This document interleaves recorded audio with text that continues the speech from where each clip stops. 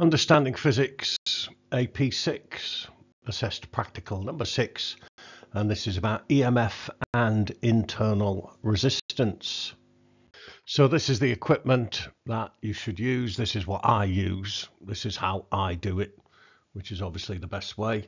So some kind of cell, like a physics department battery holder thingamajig, 1.5 voltish cell thing.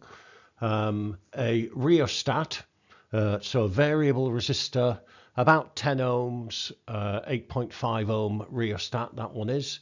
And to change the resistance, you basically move the slider. So if you use that connection there and that connection there, then the resistance bit is this bit here, isn't it? Yes. So as you slide it along, that gets bigger or smaller and changes the resistance. A couple of multimeters, so DC volts, going to be about 2, 3, 4 volts, and a DC ammeter. And that's about it. And then some leads. And basically you build that circuit there. And what we do is we change the external resistance by fiddling with the rheostat, and we measure the terminal PD and the current. The terminal PD will be what the voltmeter reads. It's actually the voltage across the external circuit, but the ammeter, we pretend that doesn't exist. So we're measuring the terminal PD and we're measuring the current. We don't have to measure the resistance, okay? We're changing the resistance. We're measuring V and I. Have a switch in the circuit and just have it closed for a couple of seconds, long enough to take a reading. If you don't do that, well, we might be drawing kind of, about an amp from this little cell, and it can't handle that for very long. Its internal resistance and its EMF may change. Okay, so just have it closed for a couple of seconds, as long as you need to.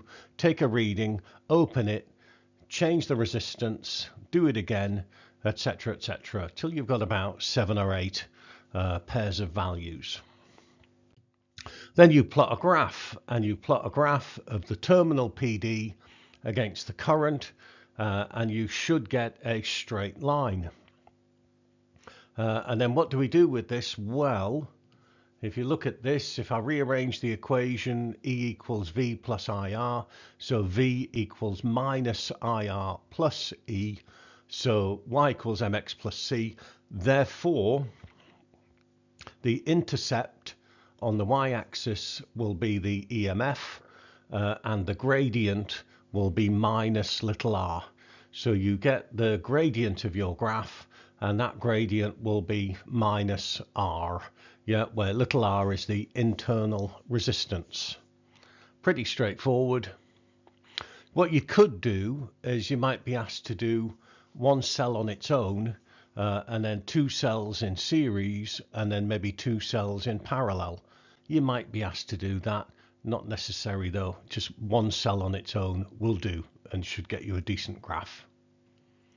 The EMF obviously is going to be about 1.5 volts, and the internal resistance will be about an ohm, maybe a little bit less. It's usually around an ohm for these cells.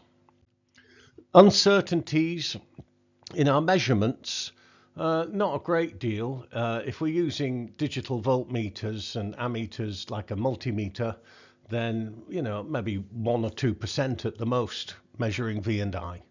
Not a lot. Not worth error bars anyway. And these are the things, just basically evidence that you've built the circuit. You've used the multimeters, you've taken measurements, you've built the circuits, and that's it really. You've plotted the graph, you've got a value for the EMF and the internal resistance. That's about it. Pretty straightforward, this one.